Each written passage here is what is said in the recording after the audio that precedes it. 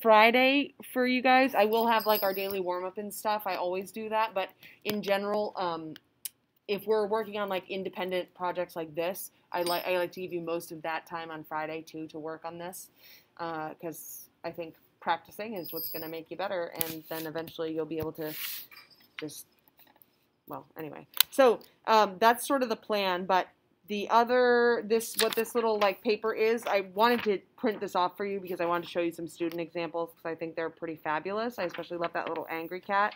It's like too small to really tell, but there's a lot of different brushwork in there. Your other sort of independent illustrator assignment is to do a line art of anything you want. So this is like student choice basically, as long as it's like appropriate, you know. So you see some people did like animals and some did like sports teams and whatever. The requirements are to have at least 3 colors and at least 4 different paintbrushes. You're going to have to label which the colors, what's what. But for now, you want to choose a picture of anything that you want from Google. So it can literally be anything. I'm asking you guys to like practice making lines for this assignment, not shapes. So you can do an outline of something, but I want you to fill so if you look at like the student examples, they've used line to sort of show motion or to show like the way something is filled in rather than just filling in with color. We're practicing making lines and using paintbrushes. So my favorite animal is an orca whale. So I'm going to do an orca for this. Whatever picture you like.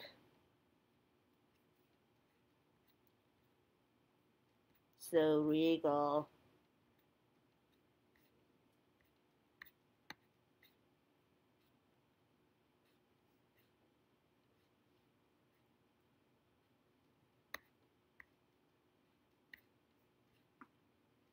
They're so cute. Oh my gosh, hi. No.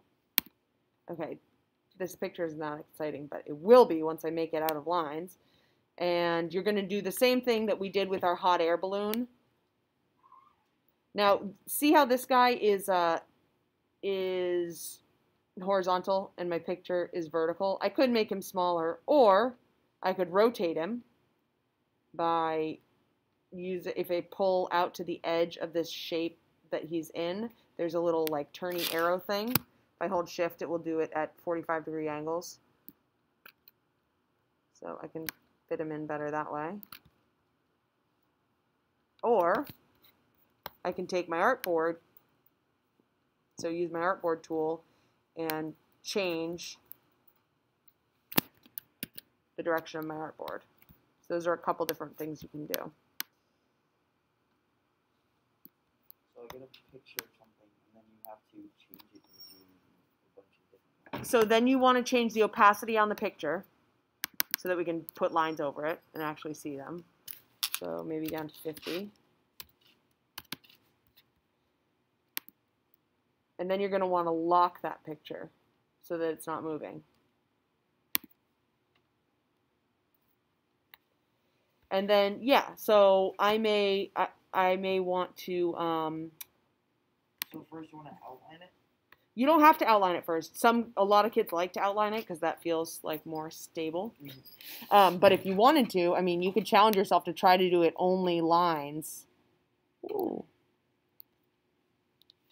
So maybe that brush isn't the best fit here. And remember, if you press, so I'm just starting like with this, but this is too transparent for me, this ink pen. But if you want to see what your drawing is looking like, you can always disappear the eye from your locked image, and you can see what everything looks like underneath. So as you start building your image, as you start building your line drawing, you can check out what it looks like.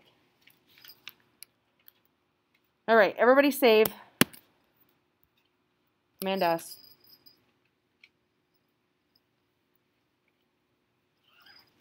I will see you on Friday for warm-up and delight. And then I'll stick around, and if people have questions on how to use certain things on Illustrator. Otherwise, you're going to be able to work on this stuff, which is so fun. Hopefully. What? Yeah. So Command S.